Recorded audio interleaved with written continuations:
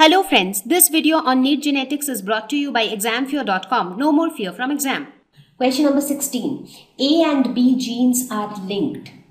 What shall be the genotype of the progeny in a cross between capital A, capital B / small b and small a small b / small a small b. So what does this mean? What does this representation mean? This representation means that capital A, capital B are linked together. Similarly, small a small b are linked together. I mean, capital A, capital B alleles are together, small a small b alleles are together. And in this case again, small a small b together, small a small b together.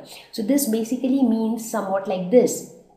Like if these are this represents the homologous chromosome. So this is capital A, capital B, this is small a, small b. And in this case, this is small a, small b, this is again small a, small b. This is what it means. So now when you have a cross between these two, so what are the possible gametes that you might get from this? So there are only two possibilities, capital A, capital B and small a, small b.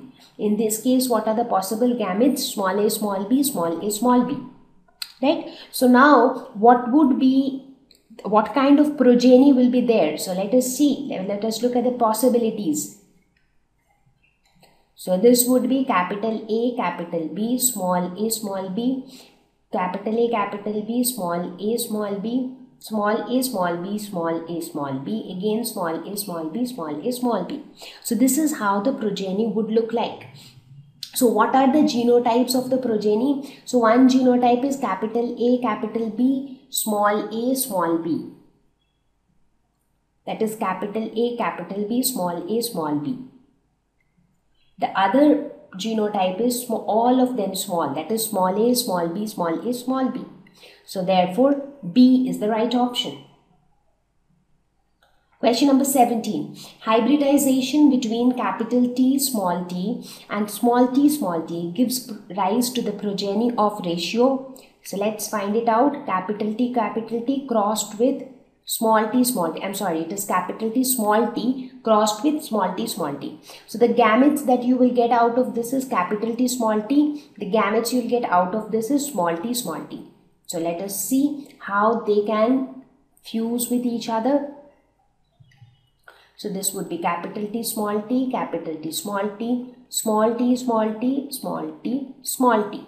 So in this case, what is the ratio of the progeny? So if you look at this, so you have capital T, 2 out of 4 capital T, again 2 out of 4. So if you see the proportion of capital T small t, 2 out of 4. If you look at the proportion of small t, it is again 2 out of 4. So if you find out their ratio, the ratio is 2:2, which is basically 1:1. A is the right option. Question number 18. Genetic identity of a human male is determined by autosome, nucleolus, sex chromosome, cell organelles. Now, whenever you talk about the genetic identity of a human male, so what makes a human being male or female? How is that determined? Looking at the genetic makeup of a human being. So basically, the sex of any human being is determined by the sex chromosomes.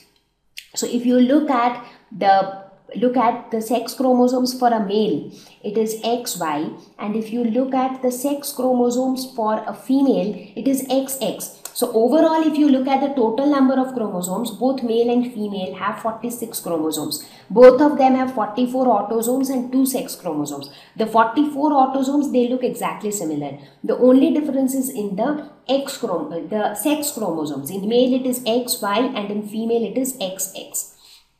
And what happens during fertilization? Now, during fertilization, the male can contribute a X, the male can also contribute a Y, because during fertilization, both male and female, they contribute half of their total number of chromosomes. So each of them contribute 22 autosomes plus 1 sex chromosome. So when you talk about that sex chromosome, a male can contribute either the X chromosome or the Y chromosome. What about the female? Now the female has only X chromosome. So the female will always contribute the X chromosome.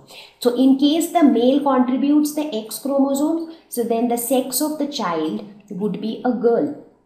In case the male contributes the Y chromosome, in that case the sex of the child would be a boy. So it totally depends on the male, human male, that whether the child that is going to be born would be a male or a female. So if the male contributes X, then the child would be girl. If the male contributes Y, the child would be a boy. Question number 19. A person with 47 chromosomes due to an additional Y chromosome suffers from a condition called Down syndrome, superfemale, Turner syndrome, Klinefelter syndrome. Now here, so first of all, we will try to eliminate the options which are not applicable. So you see here, the difficulty or the abnormality arises due to the Y chromosome.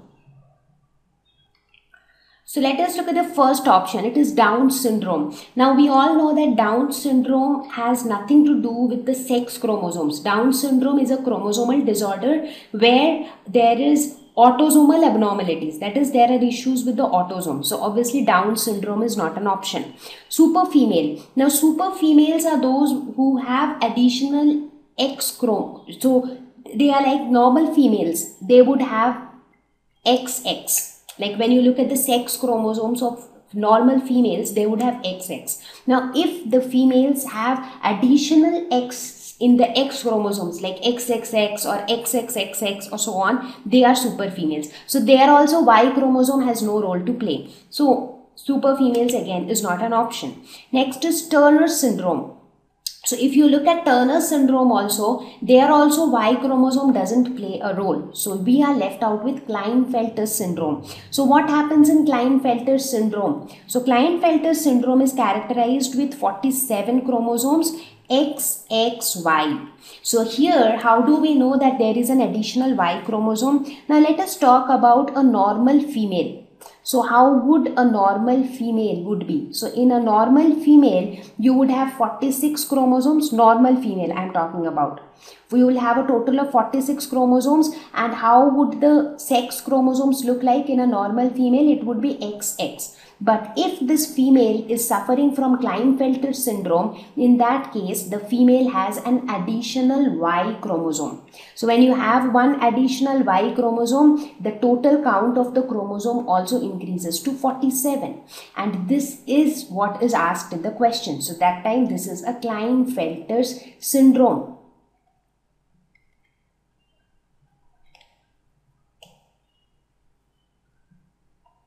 Now, there is another such disease which happens due to additional Y chromosome, and that is super males. In super males, what happens is there are additional Y chromosomes. So, super males could have also been an option, but in this case, it is not at all in the option. So, obviously here, Klinefelter syndrome is the correct option. Thank you. Please visit examfear.com for free quality education. You can learn with a simple 4-step learning process wherein you can watch video lessons, you can ask your questions, you can refer notes, and you can take a free online test. We have content for class 6 to 12 on physics, chemistry, mathematics, and biology along with practical videos. So please subscribe to our channel for daily updates. Thank you.